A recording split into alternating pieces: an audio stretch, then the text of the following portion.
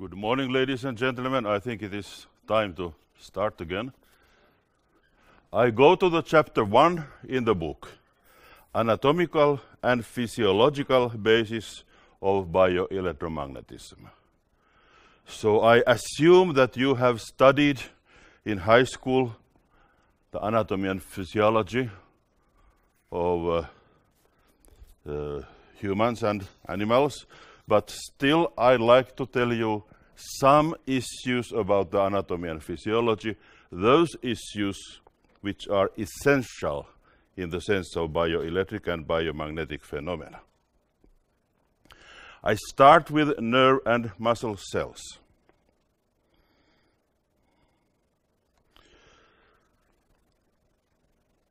Santiago Ramon y Cajal and Camillo Golgi received in 1906 the Nobel Prize of Physiology or Medicine in recognition of their work on the structure of the nervous system. Especially important was this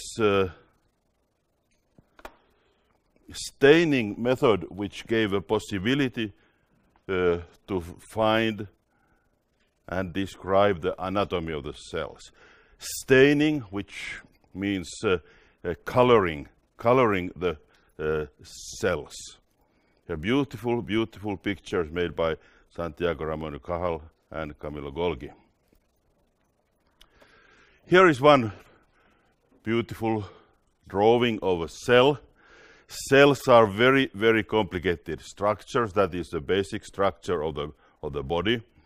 There are several different kind of structures and details which are essential for the living and development of the cell, but not directly for bioelectric phenomena.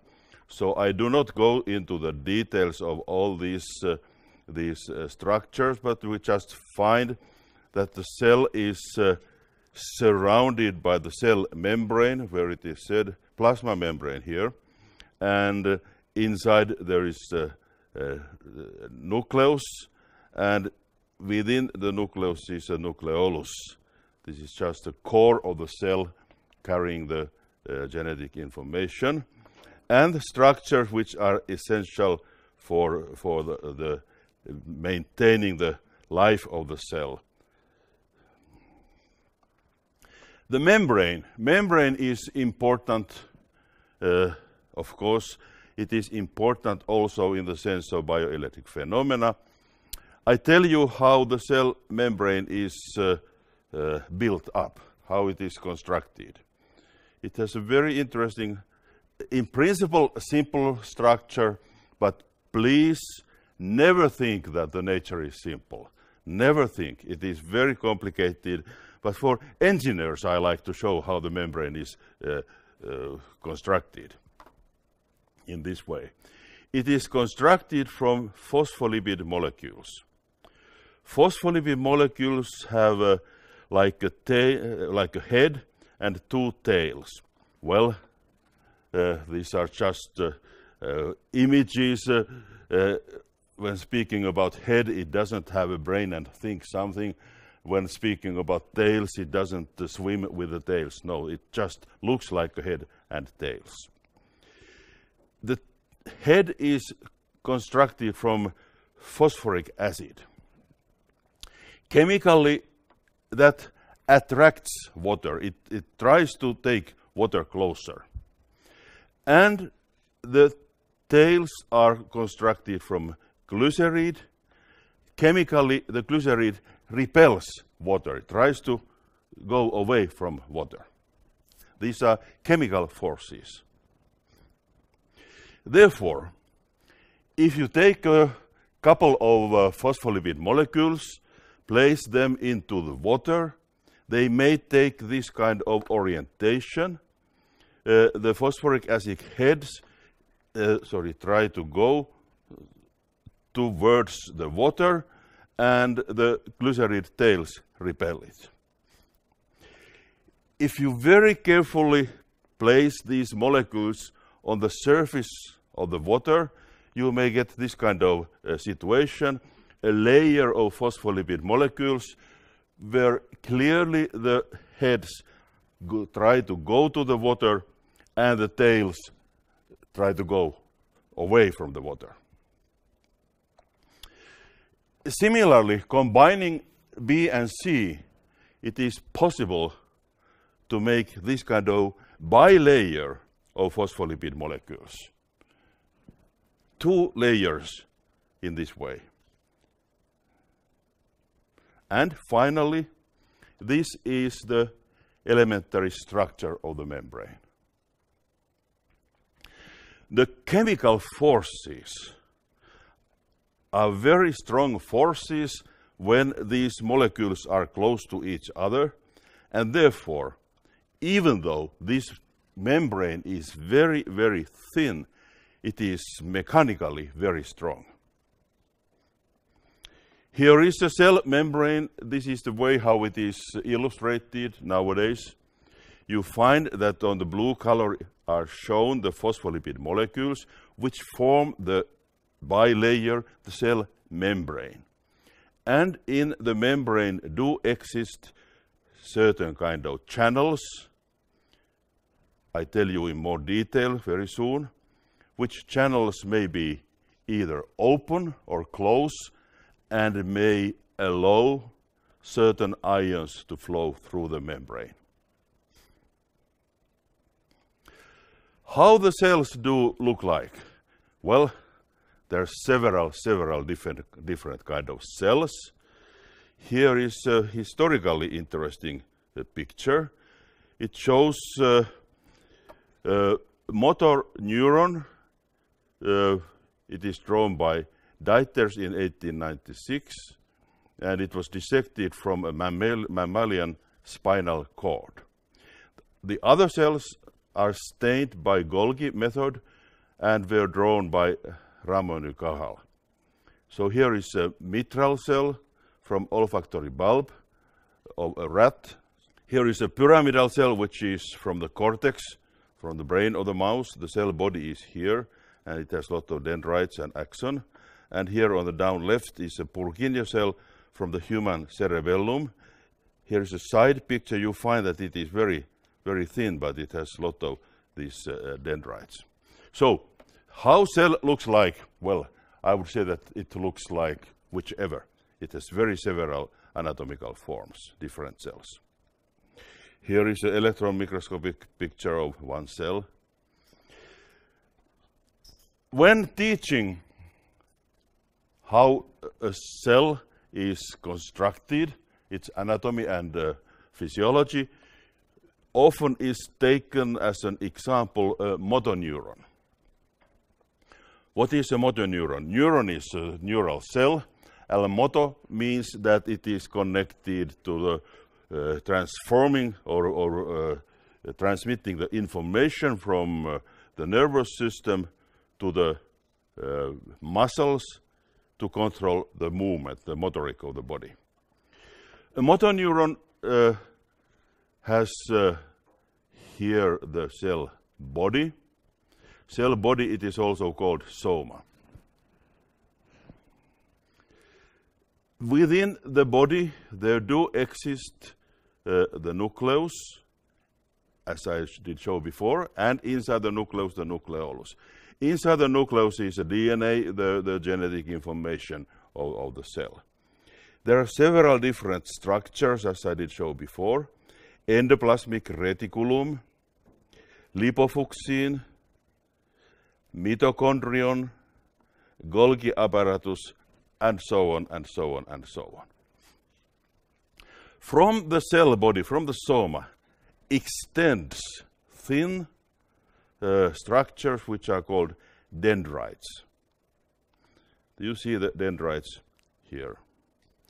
And one long, possibly a little bit thicker structure than the dendrites, which is called axon. Axon is in motor neurons usually, not always, but usually surrounded with a structure which is called Schwann cell. It goes around the cell and it is an excellent electric insulator. Oops, I moving all the time, the slides. Sorry about that. This is called myelin sheath. It is myelin, the material where this Schwann cell is constructed. They are these kind of pieces on the axon. Here is another one. Actually, the axon is much, much longer, and there are several Schwann cells here, but it is drawn in this illustration only with 2 Schwann cells, unrealistic. Between these Schwann cells, there is a region without this myelin, and that is called node of Ranvier. Schwann cells, of course, have also nucleus. Here is the muscle cell, and the joint between this motor neuron and the muscle cell is called neuromuscular junction.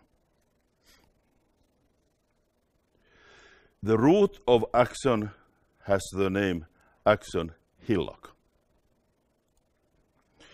Well, from the books of physiology, today you find very beautiful illustrations, full-color illustrations about the cells. I don't go to the details. It is the same information here as I did show you.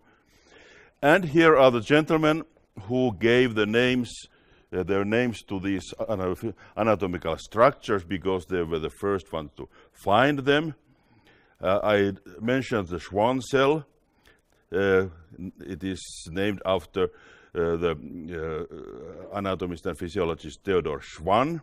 I think you might be interested to know that Schwann was born in Neuss. It is 80 kilometers northeast from Aachen, very close to here. We are just on the paths of Theodor Schwann. His father was a goldsmith, later a printer.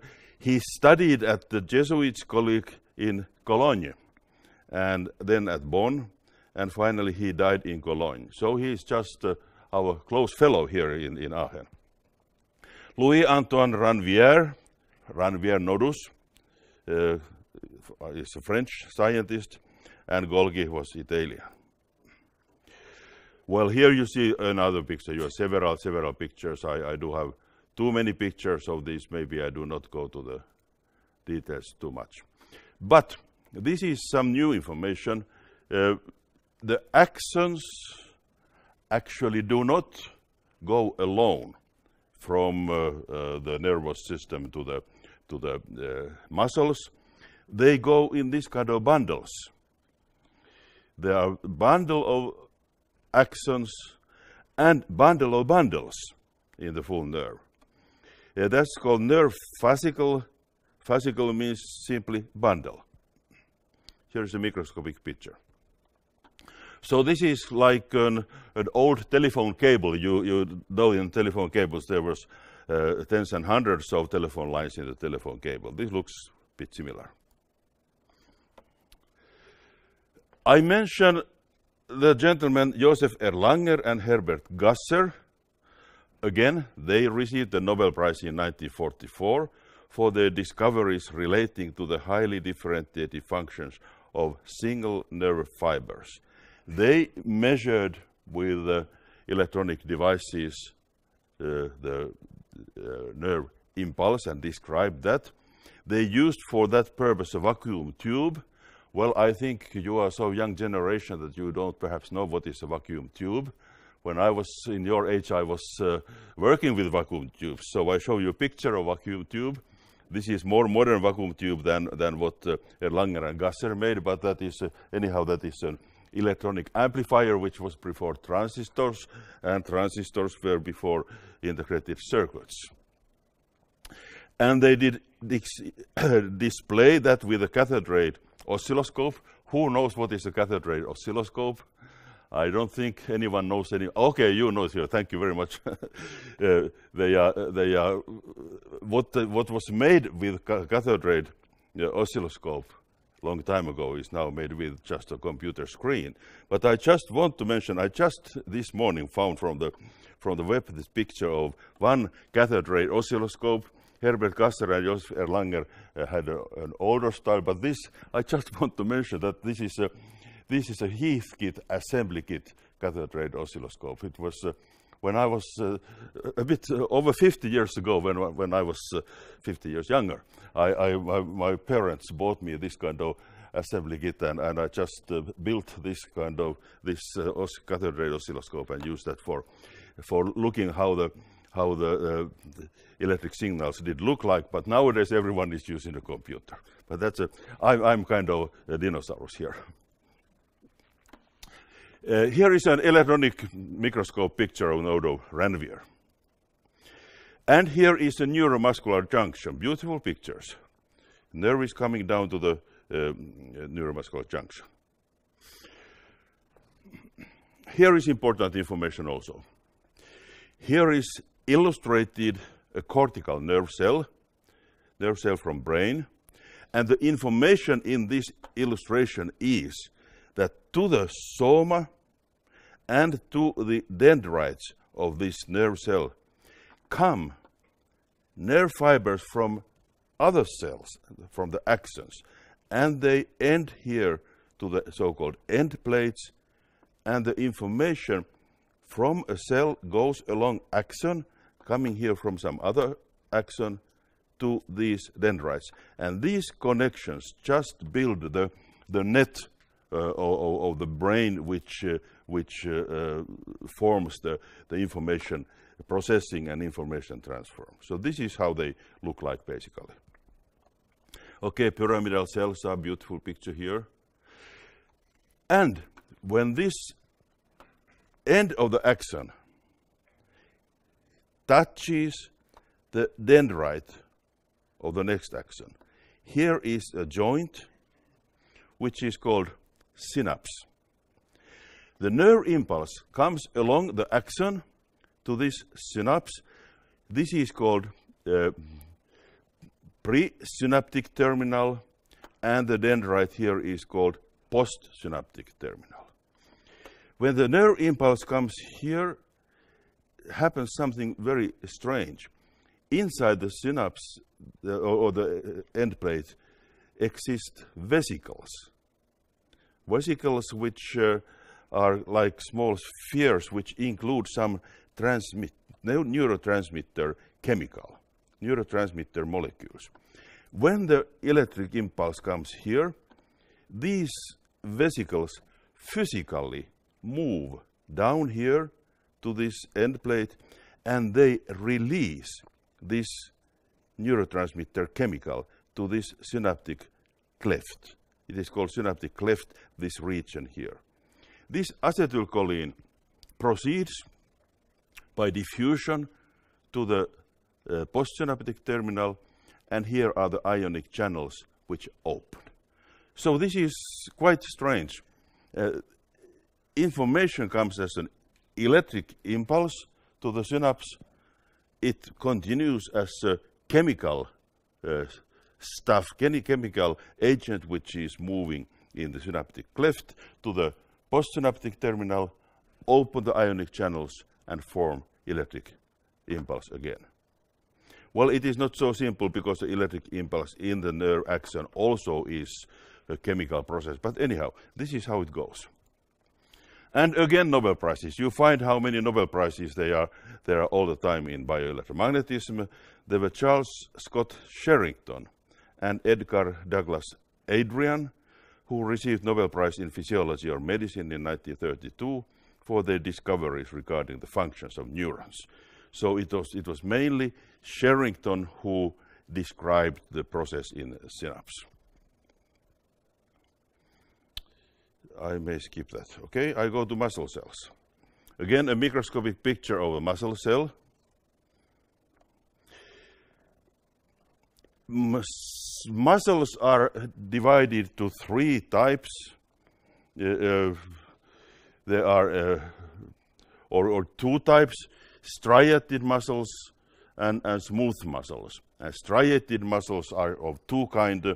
They are the skeletal muscles and the cardiac muscle. In the striated muscle, here is a whole muscle shown schematically. If it is composed from fibers, if we magnify this picture with 100, we see a fiber. Magnify that with 10, here is a fiber, and it is composed from fibrils. And if we magnify this fibril by 20, you see how the muscle fibril is composed. It has filaments, thick filaments here and thin filaments, myosin and actin filaments. And here is a cross section. And the name striated muscle, it comes from the fact that these thick and thin filaments, they glide between each other when the muscle is contracting, and therefore it looks like striated because the filaments form this kind of here you see they form this kind of image. This is again a beautiful illustration showing continuous magnification of the muscle. Here is a muscle cell, and continuously it is magnified and magnified and magnified and magnified and magnified. So that's kind of fun, these kind of illustrations. How this contraction of the muscles take place, that's a complicated process, very complicated process. It takes energy, that is energy what you get when you are eating hamburgers and drinking Coca-Cola, you get energy which makes it possible for this function of contraction of muscles. How it goes, it is illustrated as if these myosin heads would pull the fibrils to move them. Does it really go so? I do not know, but it's a complicated process, and it is not necessary for this course to know how it goes, so we skip it, fortunately. I mentioned the electric impulse, and that is the core phenomenon of bioelectromagnetism. What kind of electric impulses or electric phenomena there do exist? Well, there exist many, many kinds of those. I show you a schematic illustration of transmembrane potentials. What means transmembrane potential? It means that we take a voltmeter, reference is outside, and we place the active electrode of the voltmeter inside the membrane. So we measure the potential difference, or voltage, actually it is called transmembrane potentials, voltage over the membrane, transmembrane. And what kind of readings we get? When the cell is in the resting state, inside the cell there is a potential. Depending on the type of the cell, it may be different values, but typically it is given that it is minus 90 millivolts. Here is 0 potential outside, and inside minus 90 millivolt when the cell is in rest. If the potential is changing closer to 0, it is called depolarizing because it is polarized, and hyperpolarizing if it is increasing. They are called excitatory and inhibitory potential changes for the reason which you see in a minute. Nothing is stable in this world. This resting potential is not absolutely stable. It fluctuates, and they are called pacemaker potentials. They may be triangular or sinusoidal, or usually combination of those. Cells which are called receptors, sensors, or whichever, generate different kind of fluctuations, potentials, when they are irritated. For instance, here is a so-called Pacinian corpuscle, a sensor which we have in the skin. When touching the skin, it reacts and gives signal.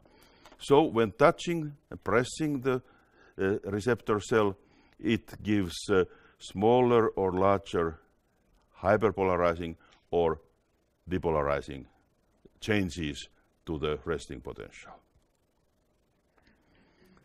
There do exist also synaptic potentials. Just as I told you, when the information comes along an axon to a synapse, it is possible to record here synaptic potentials, changes in the membrane potential close to the synapse, either hyperpolarizing or depolarizing. And these synaptic potentials, they sum up in the cell membrane region, and they are called local potentials. And here in the axon hillock, if you get higher and higher and higher changes approaching a potential level which is called threshold, finally when potential change reaches the threshold, it generates, the cell generates a nerve impulse which makes the inside potential a little bit positive and then back negative, actually more negative than in the rest. This is the bioelectric phenomenon, the bioelectric signal, which we are interested in. But you see that there are a lot of other kind of potential changes in the membrane.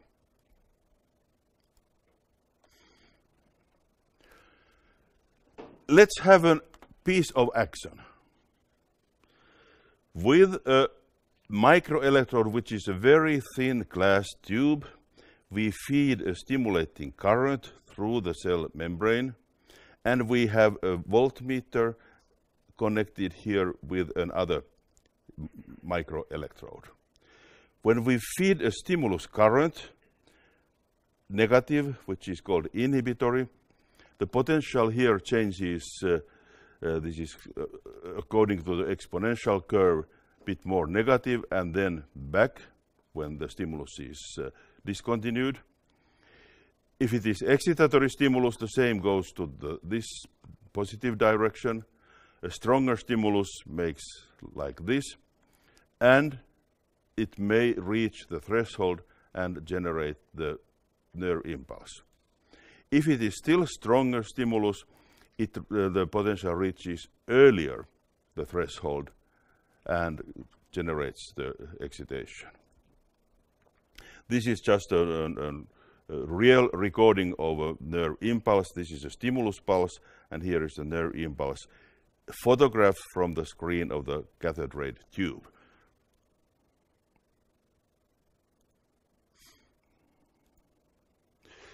Here you see that is a stimulus given so that the potential reaches a threshold and generates activation. Stronger stimulus generates it earlier, still stronger, still earlier, and much stronger, still earlier.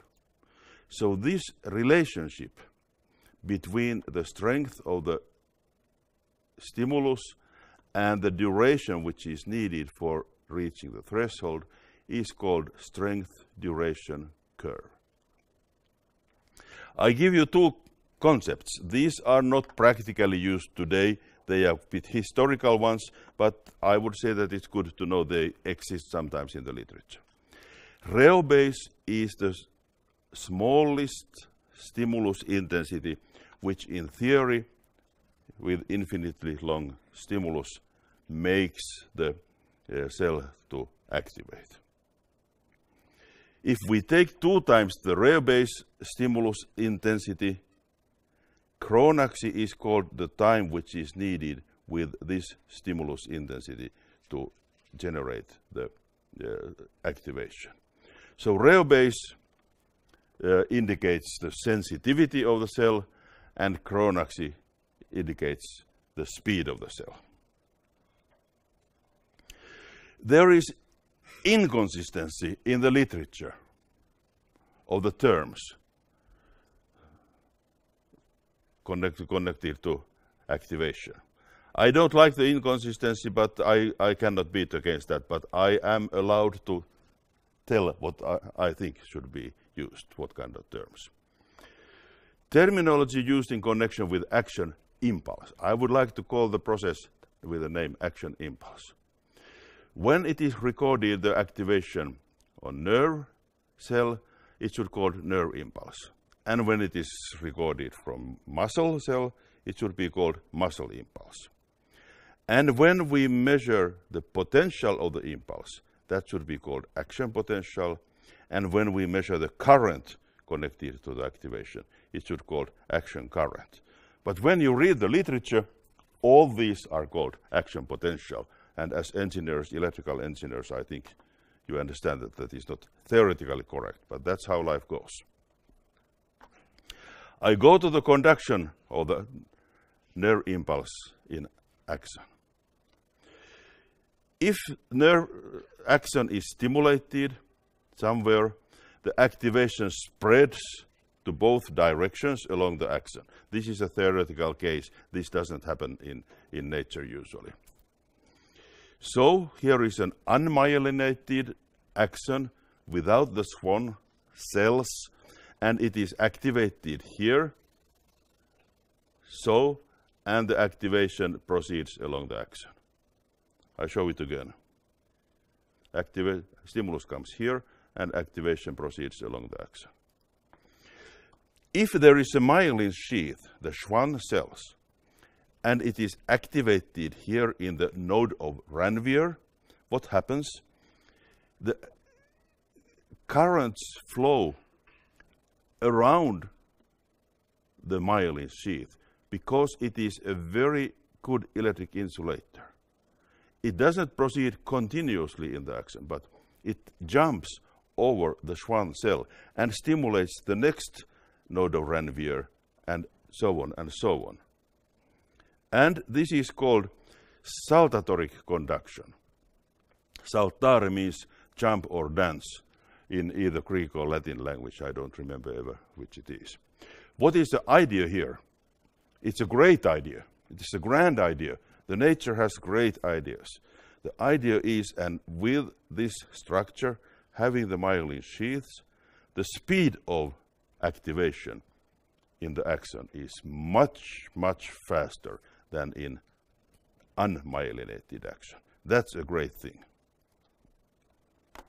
Conduction velocity in unmyelinated actions, it is given with this equation. Velocity of the nerve impulse, I sub n A max is the maximum sodium current per unit length. V sub TH is threshold voltage. R sub I is axial resistance per unit length. And C sub M is membrane capacitance per unit length. In myelinated axons, the equation, it's an approximative equation, it is simple. The velocity is about 6 times axon diameter. And here is an experimental data. It is measured the speed of conduction velocity in axons which have different diameters. You see that the relationship is surprisingly linear.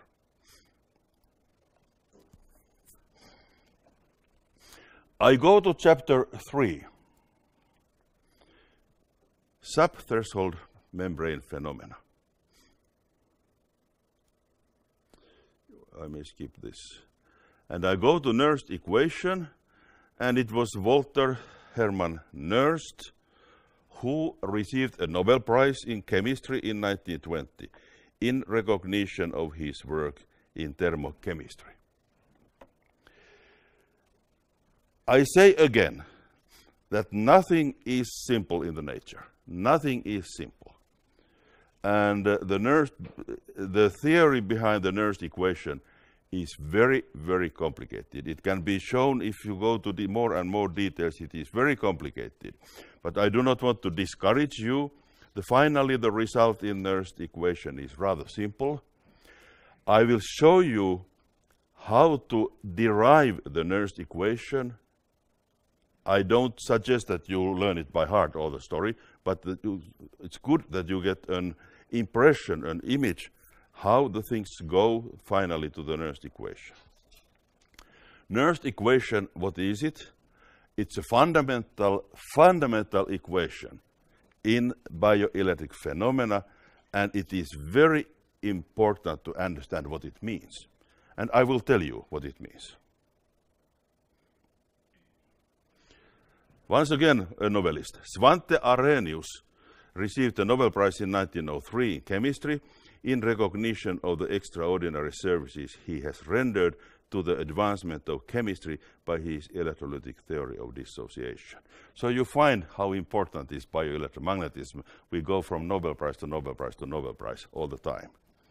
I take this very simple example. We have a vessel. There is water.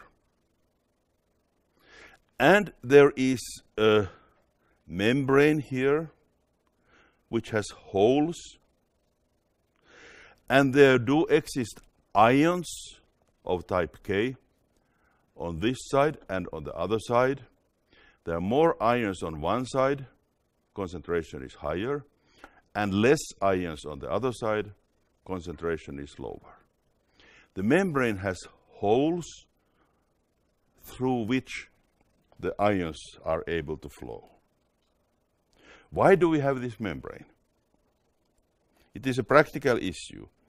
If we wouldn't have the membrane, the concentration would change quite continuously from one side to the other one.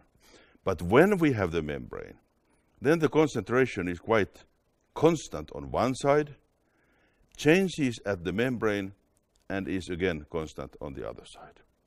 So this is a practical issue here. And you may guess that this membrane, having these holes, it represents the cell membrane. And inside the cell is here on the left, and outside of the cell on the right in this example.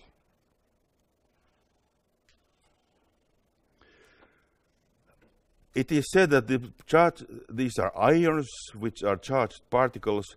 They are of type K. This is a bit strange, but it is theoretically correct because there may be different kind of ions, chemically different kind of ions, and they are just indexed that of the type K. They may be sodium, potassium, chloride, whichever, but they are theoretically indexed that they are of type K. Due to diffusion, there is a force forcing the ions to flow from the higher concentration to the lower concentration. I think you easily know this and understand this concept.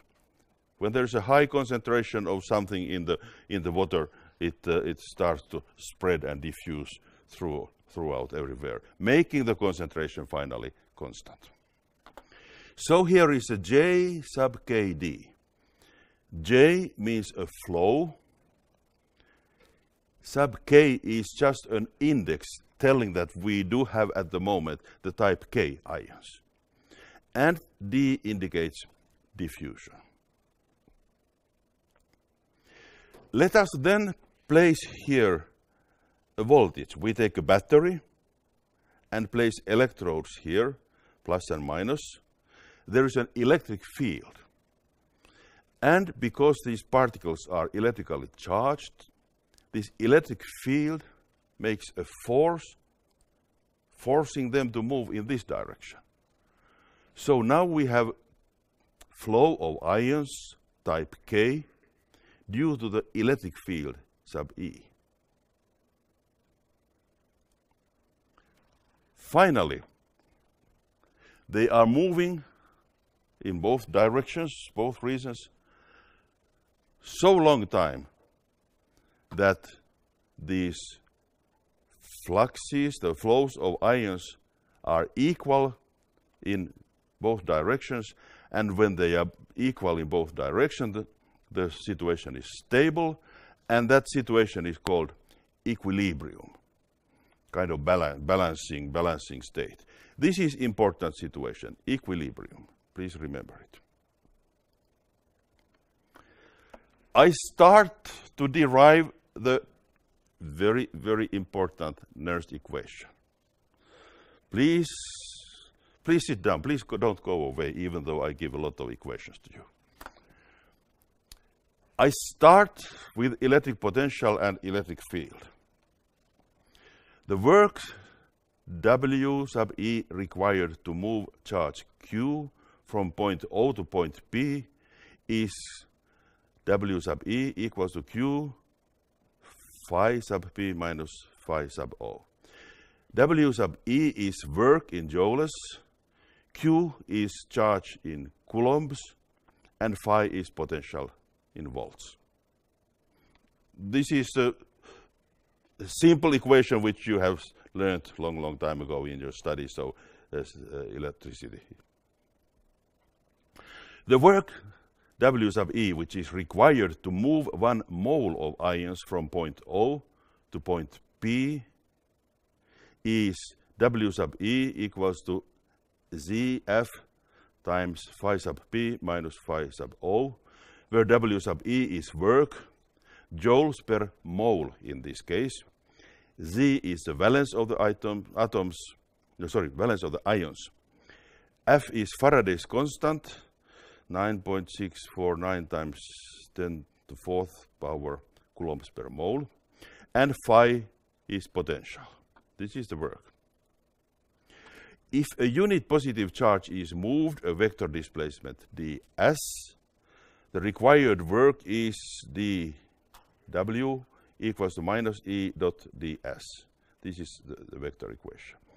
If we apply the previous equation 3.1 to this equation 3.3, it gives phi sub P minus phi sub O equals to dw equals to minus E dot ds. The Taylor series expansion of the scalar field phi about the point O and along the path S is phi sub P equals to phi sub O plus d phi over ds times ds and so on.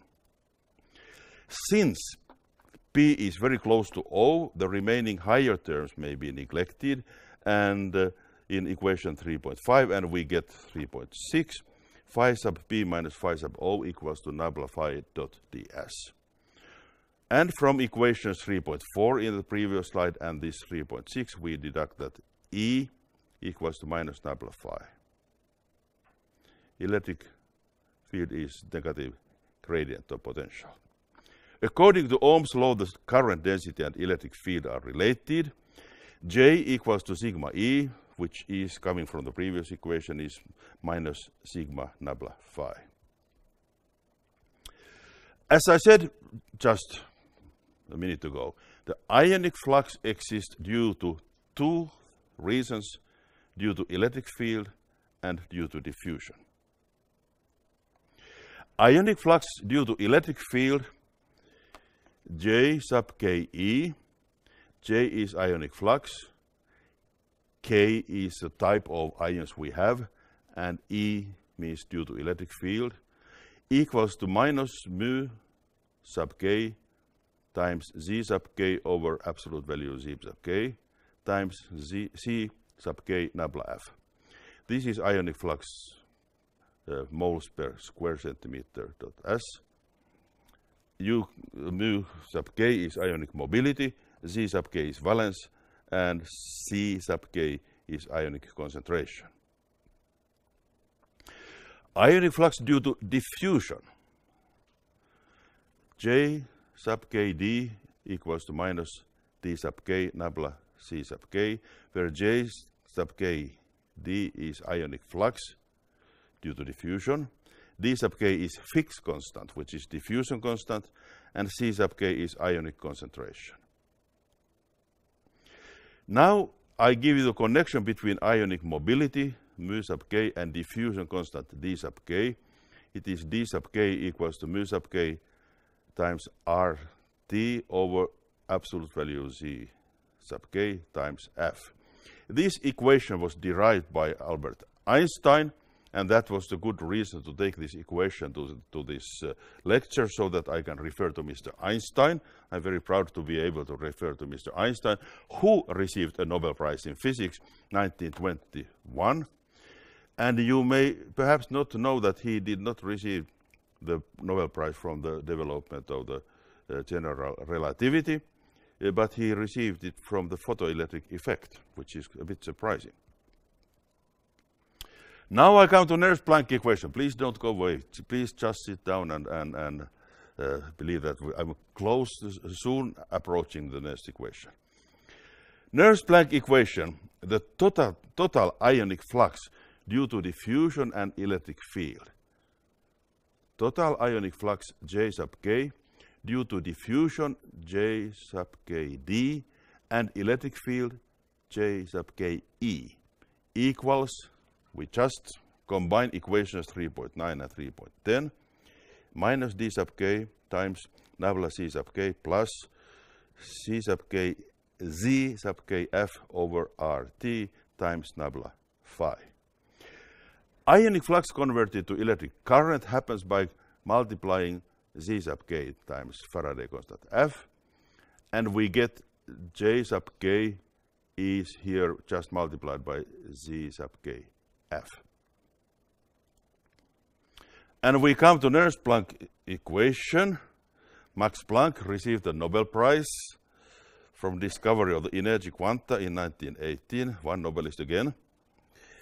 And Nernst-Planck equation is here, coming from the previous equations. Perhaps I don't go too much into details. It describes electric current density due to diffusion and due to electric field.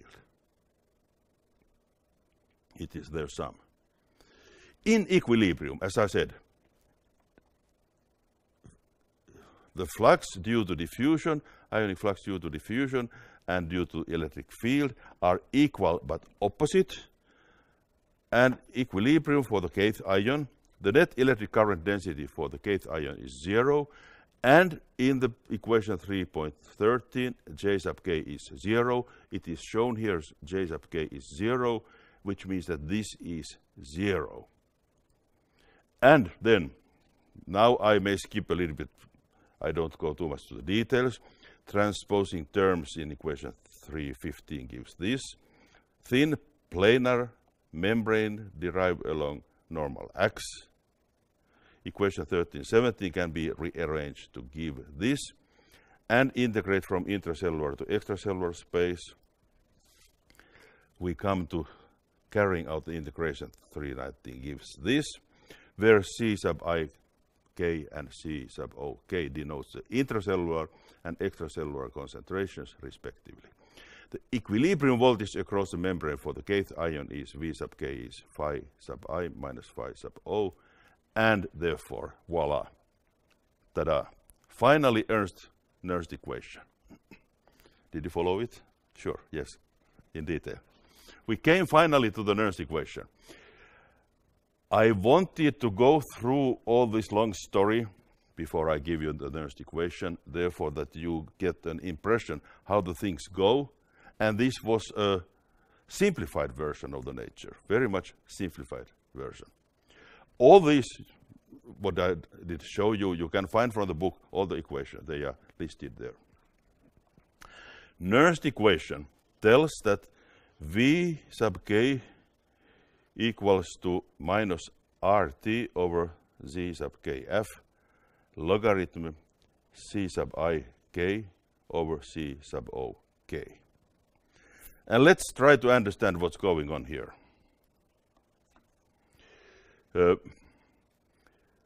R is a gas constant.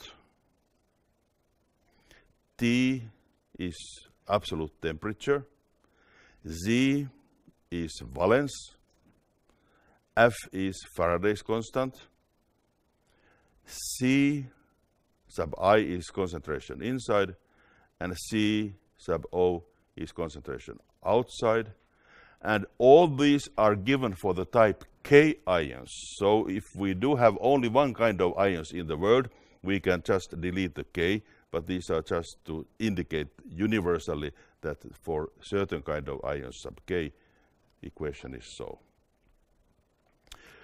For practical purposes, we can simplify this by inserting the temperature, which is a body temperature, 37 degrees Celsius. The valence is 1 for sodium, potassium, and chloride.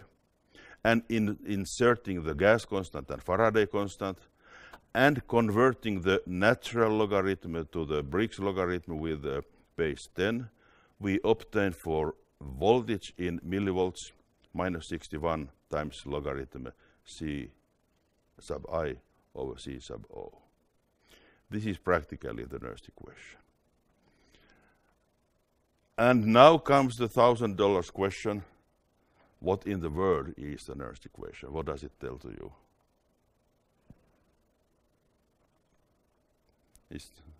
Are you brave enough to say it? Please tell. The voltage between the inner and the outer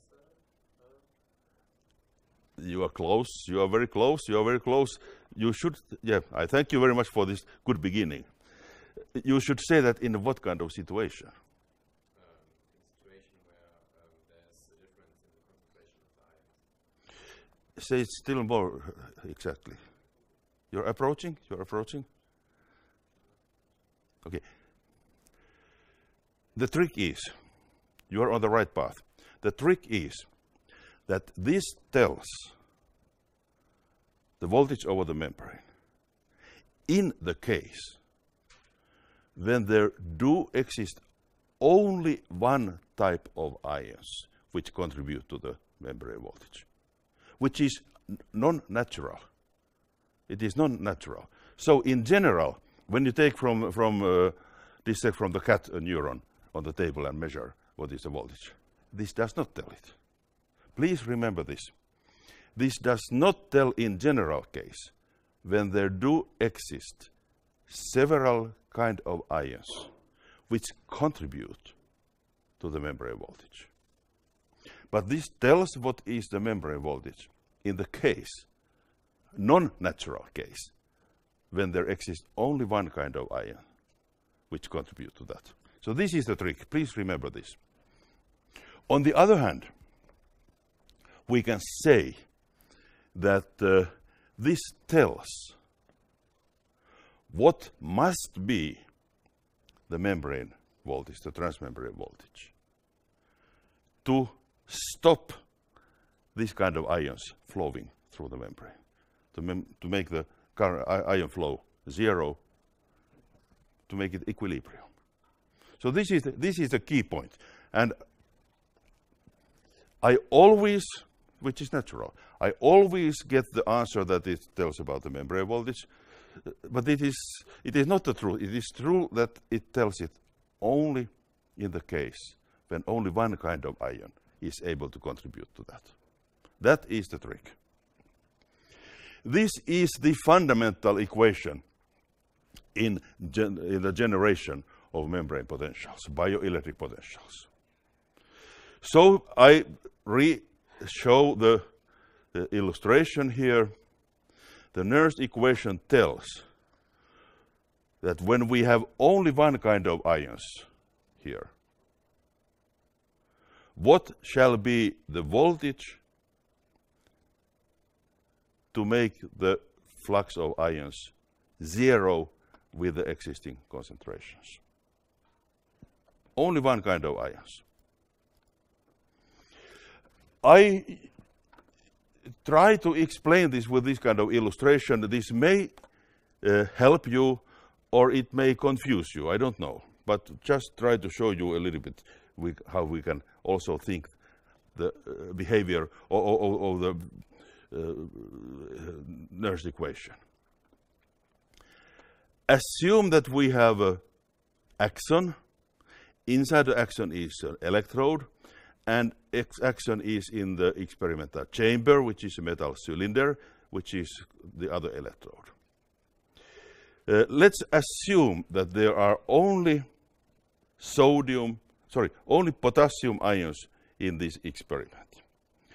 And the potassium ion concentrations are such that the membrane voltage is shown here. Here is inside of the membrane, this is the membrane, and that's outside of the membrane.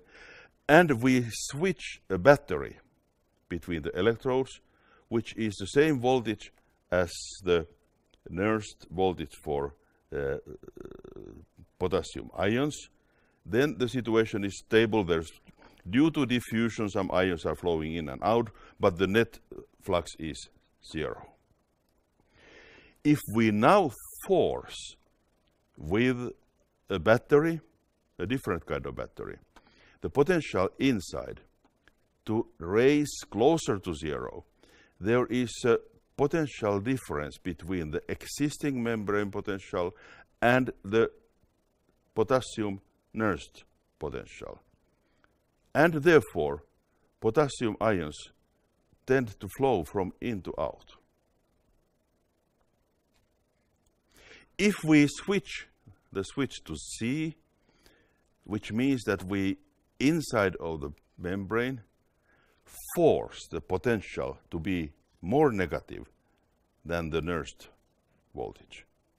Then there is a gradient from out to in, and the potassium ions tend to flow from out to in. That's how it goes.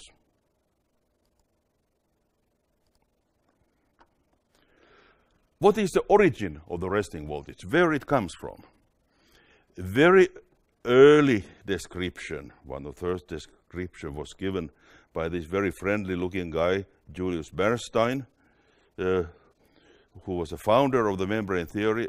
He worked in University of Halle, and he was a pupil of Helmholtz, our very good friend Helmholtz. Let's assume situation. We have the axon,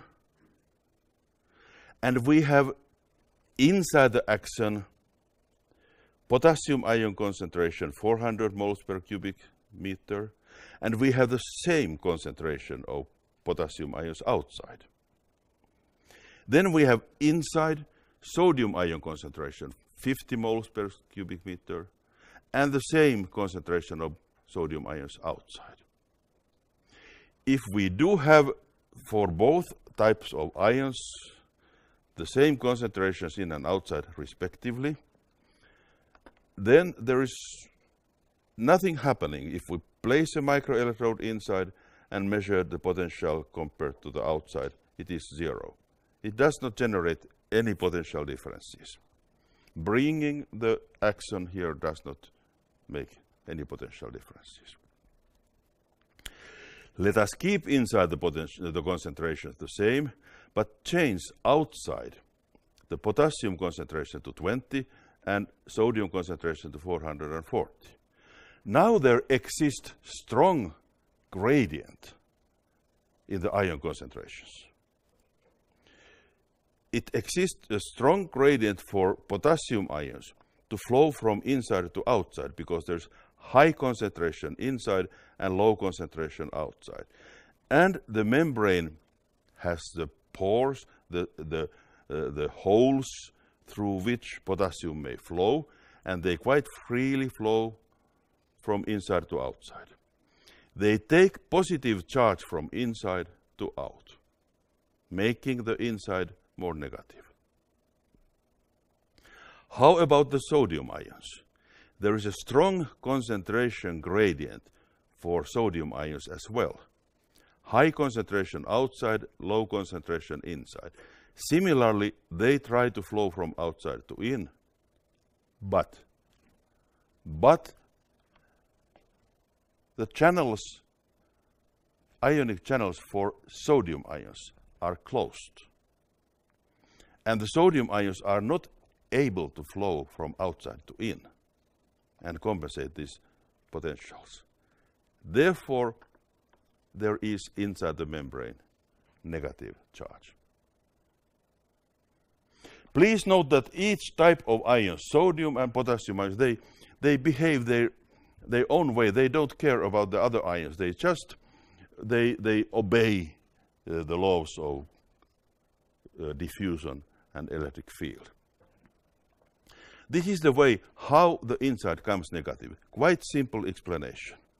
And what will be the potential inside that can be found from Nernst equation?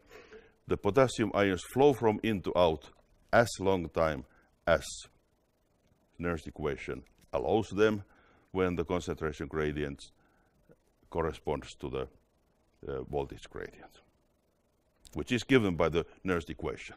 Nernst equation is the fundamental law.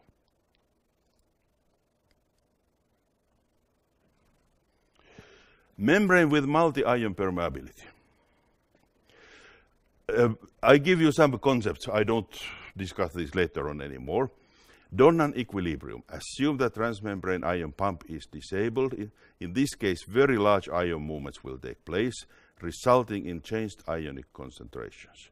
When equilibrium is reached, every ion is at its nearest potential, which is also the transmembrane potential. Now, this is the equation. This condition is referred to as Donnan equilibrium. Frederick George Donnan, shown here, he did not get the Nobel Prize. Here is a equivalent circuit of electric equivalent circuit of the cell membrane. This is given now in the subthreshold situation. What means subthreshold? It means the situation where the membrane potential inside the membrane is below the threshold, so everything is passive. Nothing active happens, everything is passive. Very simple equivalent circuit. Intracellular medium is here above and extracellular medium is below.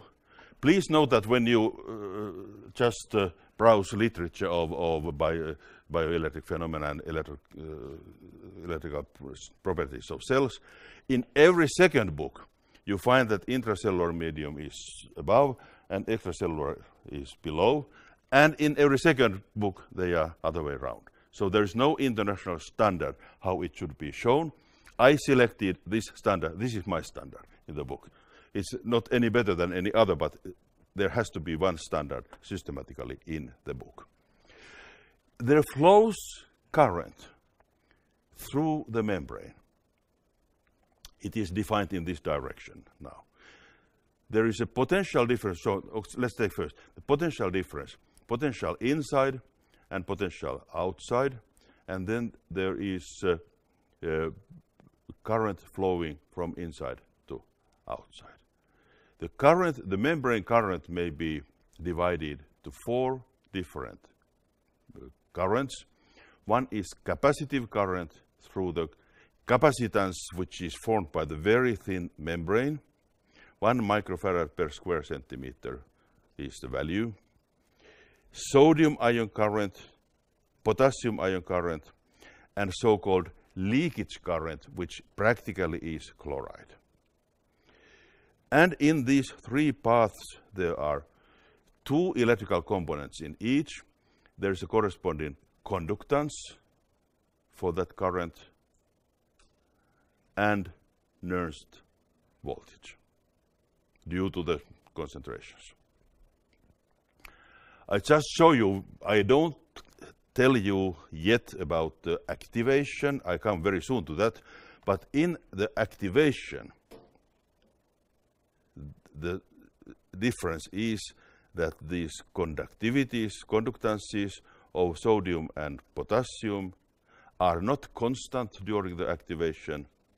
They change and they depend from 2 factors. One is the voltage over the conductance and the other one is time. But I return to this. I come now to the Goldman-Hodgkin-Katz equation. We learned that Nernst equation does not tell what is the membrane potential in general case. It tells that in the very special artificial case. But it is the Goldman-Hodgkin-Katz equation which gives in general case, in the natural case. It tells how they are related, interacted. And the equation, it is shown here, the membrane voltage is minus RT over F times logarithm concentrations of ions of potassium, sodium, and chloride. And here is a permeability coefficient, P sub K, for each P sub Na and B sub Cl. And please note that there are the inside concentration of potassium and sodium in the nominator and inside concentration of chloride in the denominator. And of course for outside, other way around. So why is this? Why are these potassium and sodium on the nominator for inside and for chloride in the denominator? What is the reason? It's simple. Why is it other way around? You may guess it. Yes, please. Exactly. So potassium and sodium ions are positive and chloride is negative. That's it.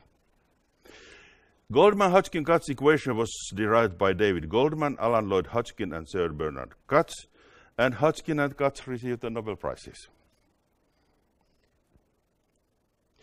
Again, this Goldman-Hodgkin-Katz equation may be simplified or returned to the real situation, the room temperature and natural logarithm and so on, equally same way as the Nernst equation.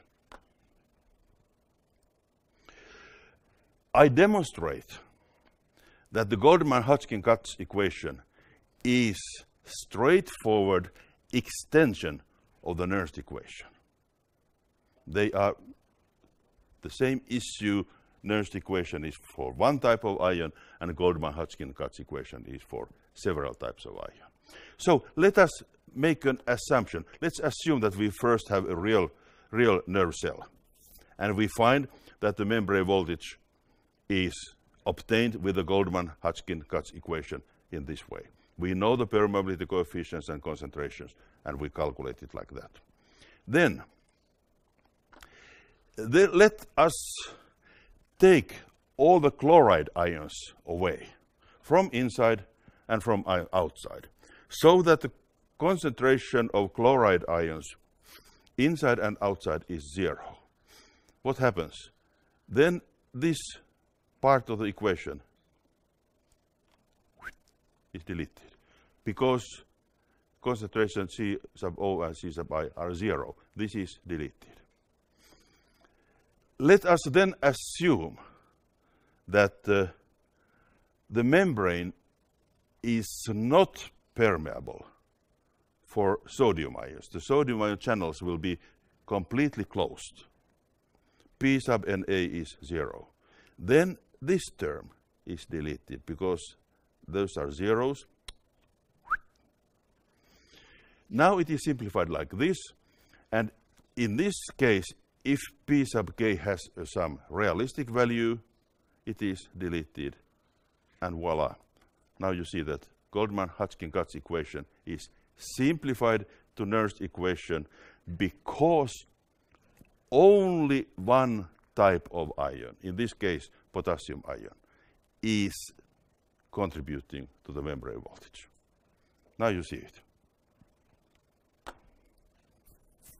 This is the Nernst equation. I mentioned briefly reversal voltage, the membrane potential at which the net membrane current is 0. When the membrane voltage increased or decreased, it is at this potential that the membrane current reverses its sign and is 0. And the equation for reversal voltage is given with this equation. It resembles the Nernst equation, but it includes two types of ions. Let us now look how the ions do flow through the membrane. Let's take an example.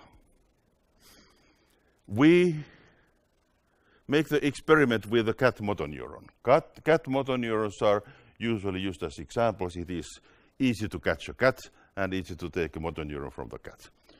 So let us measure from a cat motor neuron the ion concentrations. We just measure with some probe what are the concentrations.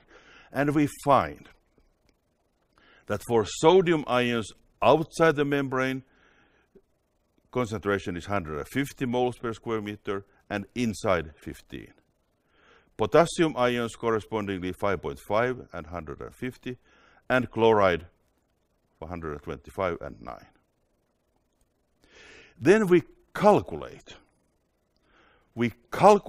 from the Nernst equation that the Nernst voltage for sodium ion, you should now know what is the Nernst voltage. We calculate it is plus 61. For potassium ions minus 88, and for chloride it is minus 70.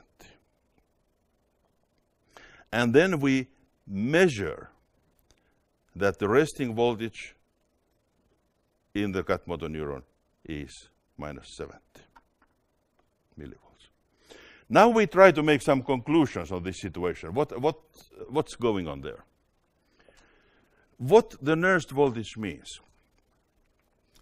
It means that if the potential inside were plus 61 millivolts, then with these concentrations, the sodium ions would be in equilibrium. But it is not. It is not plus 61 millivolts. It is minus 70. So there is a very big difference. So there must be a very strong force forcing the sodium ions to flow from outside to inside, because there's so big difference from the equilibrium. But because they do not flow, apparently the sodium ion channels are closed. How is it with potassium? Potassium ions with these concentrations would be in equilibrium if the potential inside were minus 88 millivolts. But it is not. It is minus 70. It is not in equilibrium, but it is closer to equilibrium than for sodium ions. So apparently the potassium ion channels are not fully closed, but they are a bit open, allowing the potassium ions to flow somehow through the membrane. And how is it for chloride? The chloride ions do have such a concentration ratio that they are in equilibrium if the potential inside is minus 70 millivolts, and it is minus 70 millivolts, which indicates that chloride ions are in equilibrium. There is no force trying to move them in either direction. They have just taken the equilibrium situation. That's how it looks like. This was illustrated with this kind of situation, with this kind of illustration by John Eccles, who received the Nobel Prize in 1963 with Hodgkin and Huxley. This is a famous illustration. I could go through this illustration, but I wanted to draw this illustration in a bit different way, and I show it here. In the same issue. It is Eccles' idea. I just show it in a bit different way.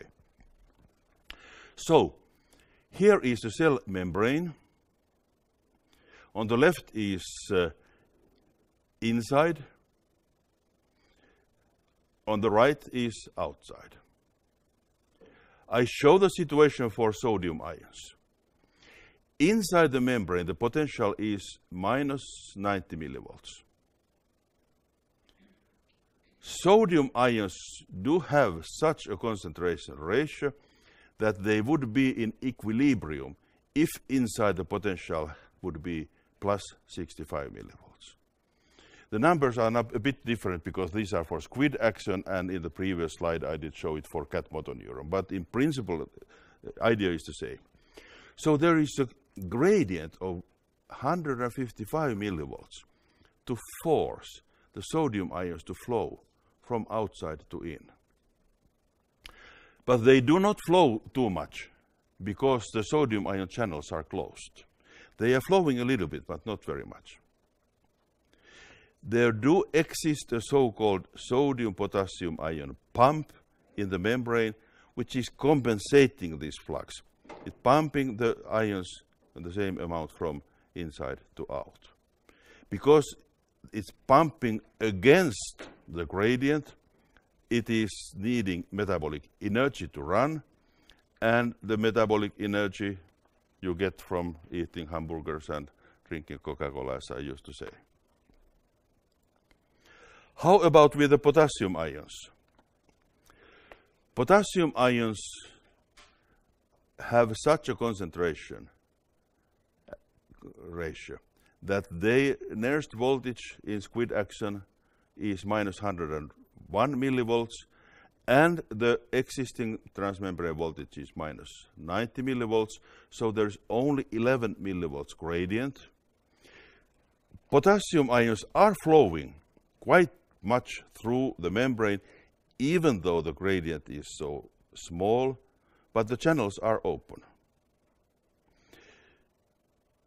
Diffusional flux passively flows a bit inwards. Oops. And there is a sodium-potassium ion pump which makes the rest of the pumping so that flux outwards and inwards are equal.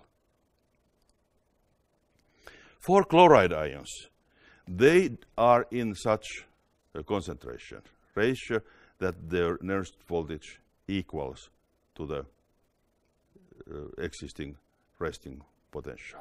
So they are flowing back and forth, but the net flux is 0. So that is the situation. I go to the cable equation of the axon. What is the story of the cable equation?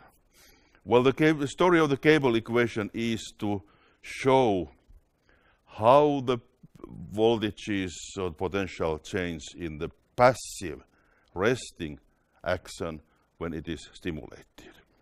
The axon is modeled with a coaxial cable, and it is not new information. Coaxial cable equations you know from radio technology well, and the purpose is to demonstrate that this is how the voltages in the axon behave as well. That is the story. This is a classical theory which you find from all electrophysiology books, and I go rather quickly through this. Cable equation of the axon is based on the following model. There's an inside of the axon, outside of the axon, and the axon is divided to small pieces, and each piece is modeled with the inside resistance, outside resistance, and transmembrane circuit, which is transmembrane resistance, resting voltage battery, and membrane capacitance. And the current through the membrane is divided to ionic current and capacitive current. And the simple equations may be drawn for this electric circuit. Let's go directly here. The membrane current is minus delta I sub I over delta x equals to delta I sub O over delta x. And the idea here is that both currents, inside and outside currents, are defined positive to the right. And of course, the same amount of current which is going inside the membrane to the right is going outside the membrane to the left. So therefore, this minus sign is here. And the membrane voltage change as a function of distance is delta phi I over delta x minus delta phi O over delta x is minus I sub I R sub I plus I sub O R sub O. And the second derivative is minus R sub I delta I over delta x plus R sub O times delta I sub O over delta x. The steady state response means that when there is a continuous, constant, steady current stimulating the axon, it is measured how the potential inside the axon behaves as a function of distance from the stimulation point. The steady state responses got through this general cable equation which was given in the previous slide, whose solution is V prime equals to R times E to the power of minus x over lambda plus B times E to the power x over lambda, where lambda is so-called characteristic length.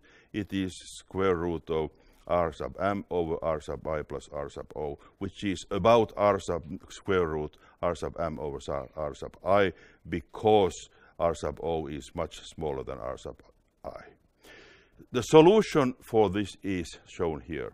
It is the exponential curve, where the potential, this is a relative curve now, one is the potential change at the stimulation location. The potential decreases to 37% from the maximum value at the distance of the characteristic length. And from here, the same goes to the next characteristic length, and so on and so on.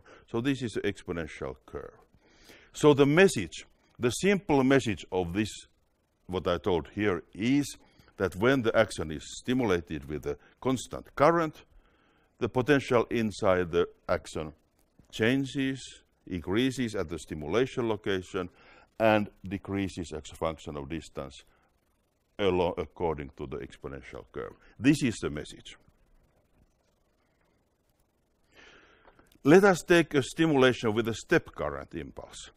So at instant of time, when time is 0, it is given started stimulus, and let's see how it behaves. Membrane current is composed from resistive current and capacitive current.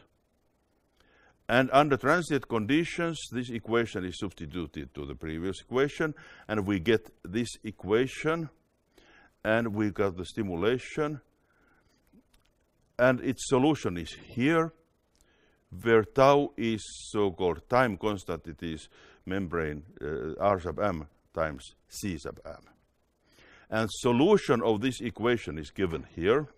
We start the stimulation at time t equals to 0, so the step current impulse, and we observe what is the change of the potential here, here, here, and here, and find that at the time when it is 30 milliseconds, which is 0.36 times time constant, the potential changes like this.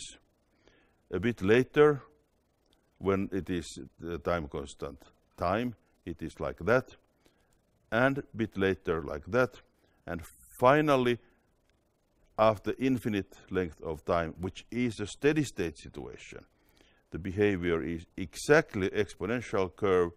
These are not exponential curves. And when we observe how the potential changes as a function of time in this location, it changes like that. At that location, changes like that. And the third location, like that. This is the behavior. Here it is shown all the story which I did show here before, is membrane voltage response as a function of distance with tau as a parameter, function of tau as a distance parameter, and then stimulus current off behaves like that, which I show here. I switch on the stimulus current and see how the potential behaves. It behaves like that when the stimulus is increasing, and when the stimulus is switched off, it behaves like that. So that's it. What about that? Okay, that's it.